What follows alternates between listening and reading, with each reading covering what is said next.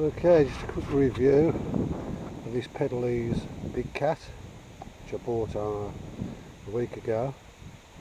I bought it direct from Pedalease. They're selling on eBay, but they charge about 20 to £50 more, so buy direct from Pedalease. Really like the frame on this.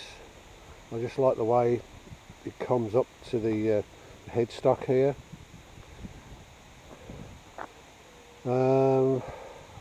It was very well wrapped. When it came, everything was wrapped up, every piece was covered, so there was no chance of getting scratched. But when I started unwrapping things, found things like this, which was underneath the wrapping. So it's nothing to do with Pedalease, this is something to do with the manufacturer. Right. The second thing was, this was touching the spokes, and when I looked closer, the frame coming down here was bent in, so this was even touching first gear. So I had to take the back wheel off, take the gears off, straighten that out and put it back on. Okay, now the thing is, when this arrived, there was not one spanner with it. You need 3 different size Allen keys and a couple of flatheads, one to put on the pedals and another one to lock up the wheels.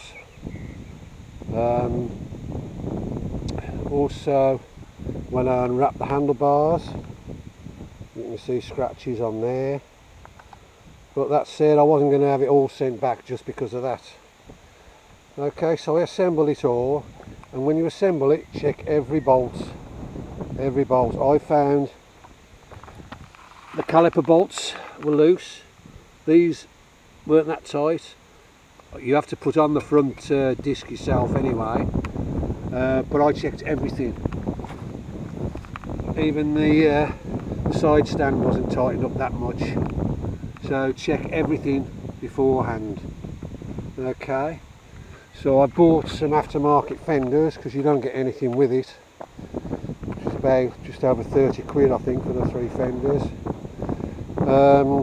Put the right air pressures in the tyres because there wasn't anything in there really. I think there was 10 in the front and 12 in the back, something like that. So that was it. So got it all ready. Went out for my first ride. I got about 100 yards and the chain snapped.